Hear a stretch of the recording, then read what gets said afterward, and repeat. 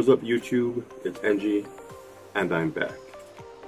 And today I'm into the Surface Duo once again.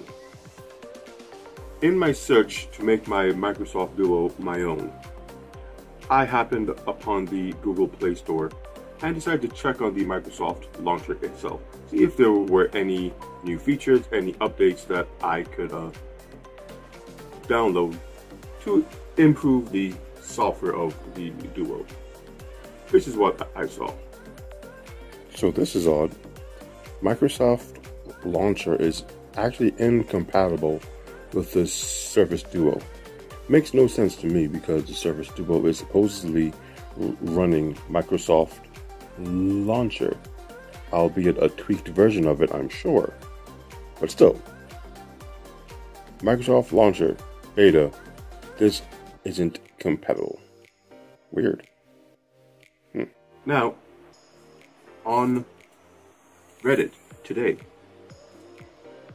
I saw that someone there had posted the update for the Surface Duo Microsoft launcher. So I said, let me just see what this is all about. And sure enough, on the Microsoft webpage itself, they had the APK for the Microsoft launcher for this device, and it worked. So in the Play Store, it doesn't register as this device is on the Microsoft launcher, so you can't update it. But if you go directly to Microsoft, there is indeed an update to the Microsoft launcher for the Surface Duo. And let me tell you, though it may be small, the improvements are there. Now, let me show you where I found it at. I took a screenshot of it.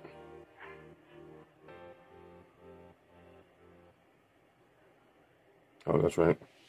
Now,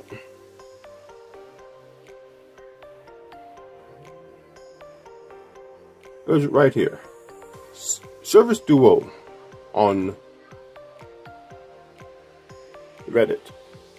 Now, this isn't for you to try and read. I will post this link somewhere below the video, but it is a link to update the launcher for Surface Duo directly from Microsoft. Now, the first thing that I noticed when I did install this update for the launcher, everything moves more smooth. It's not as jagged.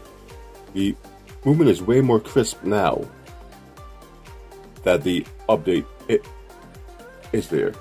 Also, going through the apps that are stored in the app switcher, everything again is just smoother. A lot of the hiccups that were there aren't as prevalent.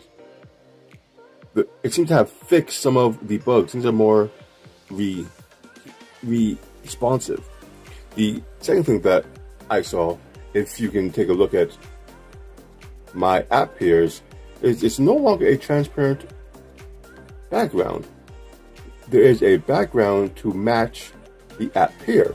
So Spotify has the black, Instagram has the pink, YouTube has the white, Words with Friends has the purple. Really nice little touch there. Now, I'm with the settings. It's something that I saw that I'm not quite sure if it was there before or not. But in the settings, right up top, set night schedule and choose your wallpaper. Right there for you to go into. Don't know if that was there before or not. I really don't remember.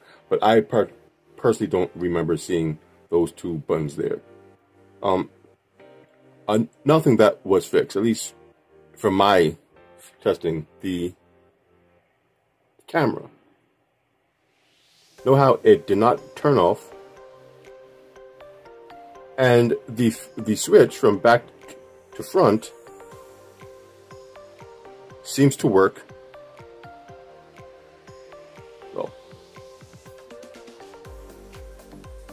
seems to work most of the time now.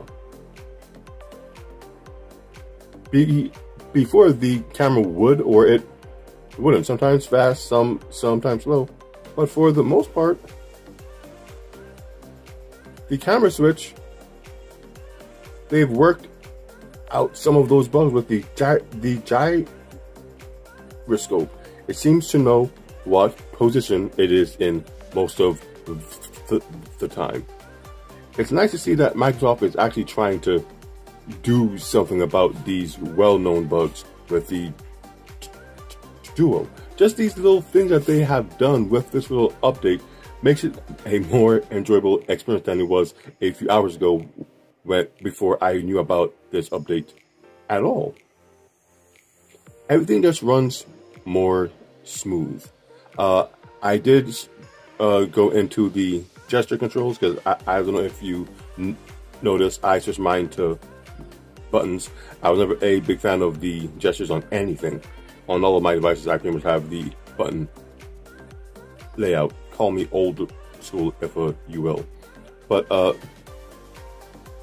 if you go into it, there it is.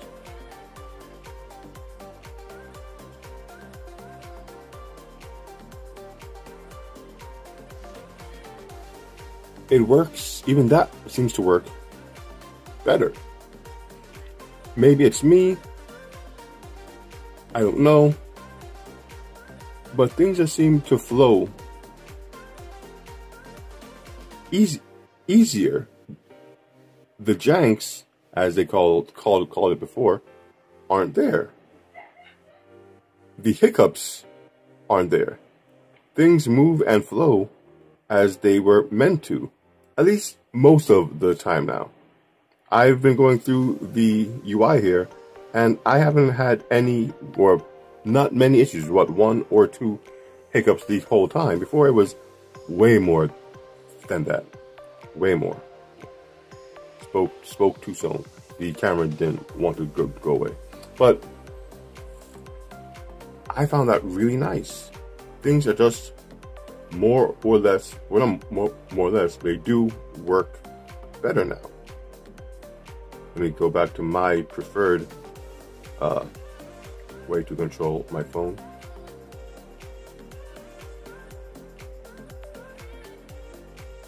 I mean, I just like having the button. It just works.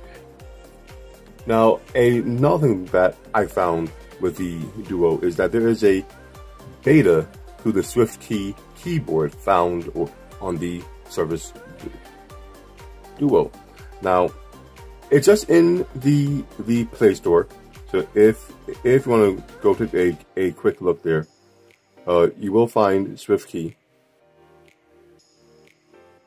and you can theme it. You are able to make a custom keyboard. I'm pretty sure those were all there before, but one thing I'm sure was not there before. Let me just type this.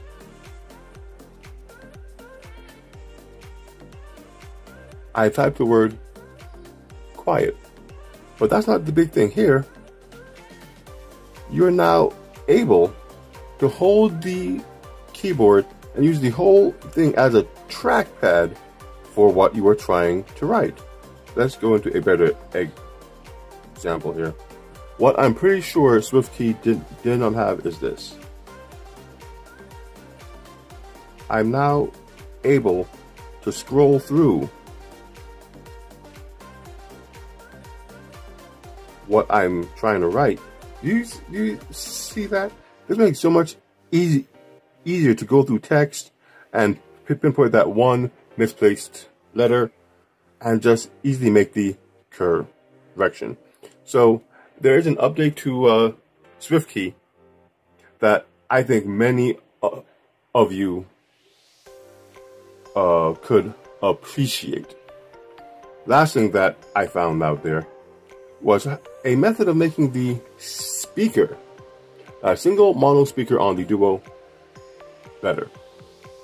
Now, there was another guy on Reddit, and he told us to download two specific apps. Nothing crazy at all. Volume booster. And let's see if I can find it here. Bass boost 2020. Now, from there, let me go into my pictures here. Where is it? Here we go. From here,